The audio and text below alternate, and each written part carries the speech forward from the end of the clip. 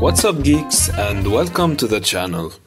Imagine you're working on a smart home automation app, and your current task is to allow the users of this application to switch on or off the lights of any room inside the house. So you went ahead and represented each room with a class and made them extend the room class where our common code will sit. Inside this class, we can add the light class, as every room created should have lights. Then the functionality we require, which is turning on the lights of a particular room if they are off and turning off the lights if they are on, can sit inside the room class. Now, when we create a specific house for a particular client, which consists of a list of rooms basically, the client can choose to switch on or off the lights of any room he or she desires. Okay, our code is clean and neat. We even applied the open-closed principle by separating each room into a different class. So in the future, if we introduce a functionality that is specific to living rooms, for example, we can add it to the living room class without affecting other parts of our application. However, some of you might have realized that this approach is deeply flawed. First, you have an enormous number of subclasses, and each time you modify the lights logic in the base room class, you risk breaking the code in these subclasses. To relate to this, suppose that the owner equipped sensors for his bathrooms, so he no longer needs our app to turn on and off the lights in his bathrooms. While our app as it is right now does not give him the flexibility to remove this feature for a specific room, because the bathroom class extends the room class and the business logic for turning on and off lights is implemented inside the base class of all our rooms. And here's the ugliest part. The operations we are invoking might need to be called from multiple places, like not just from the house rooms we created. What I mean by that is, suppose the application we are developing can now switch any light in the house, not just room lights. So if we add a floor lamp in the living room and want to use our application to turn it on and off, we can't let the floor lamp class extend the room class because simply it's not a room. Therefore, we will have to duplicate the lights logic we wrote for rooms inside the floor lamp class. To avoid this, what we can do is first move the light switching logic from the room and floor lamp classes to the light class itself. By doing this, we encapsulated the light switching logic inside the light class, so that any time we change this logic, it will be modified across all the parts of our application.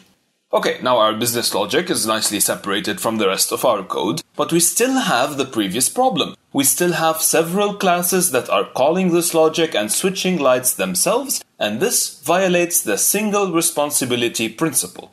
To solve this, what you have to do is extract all of the request details, such as the object being called, the name of the method, and the list of arguments passed to this method, into a separate class with a single method that triggers this request. Classes such as this one host repeated behaviors in our applications, and are referred to as commands. Now, in this example, our rooms and our floor lamp, as well as any other object we might create, will have a command object as an attribute and an execute command method inside it.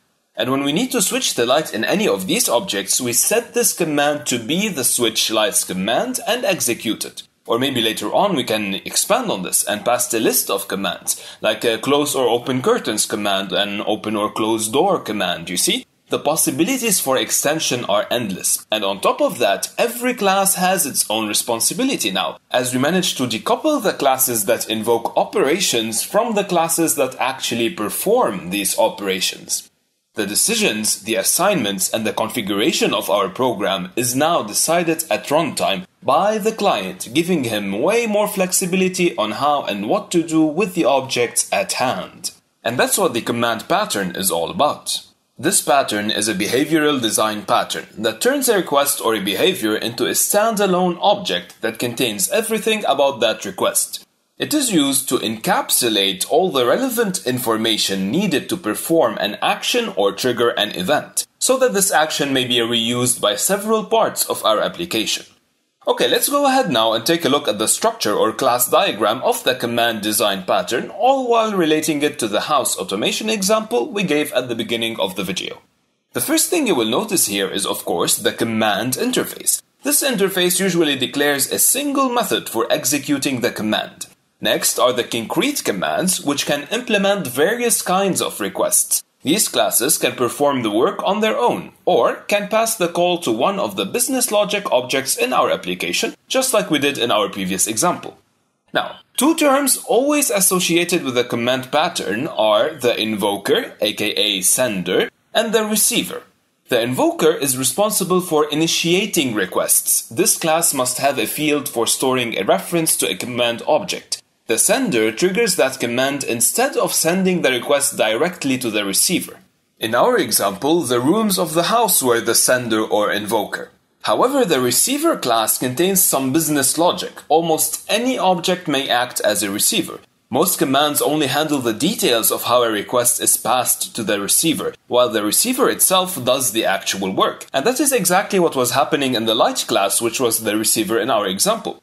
The command we created was redirecting the call of the room class to the light class and telling it that it should switch its lights. But the actual switching, the actual business logic, was being done inside the light class and not inside the command itself. Finally, the last piece of our class diagram is the client. Its responsibility is creating and configuring concrete command objects. The client must pass all of the request parameters, including a receiver instance, into the command's constructor.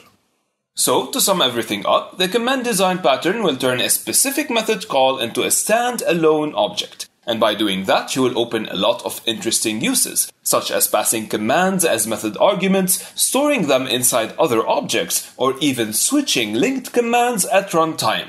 But that's not all. An additional use of commands can be found among queuing and scheduling. You see, commands, similarly to any other object, can be serialized, making it very easy to write it to and read it from a file or a database. Consequently, this object can be scheduled, queued, logged, or even sent over the network.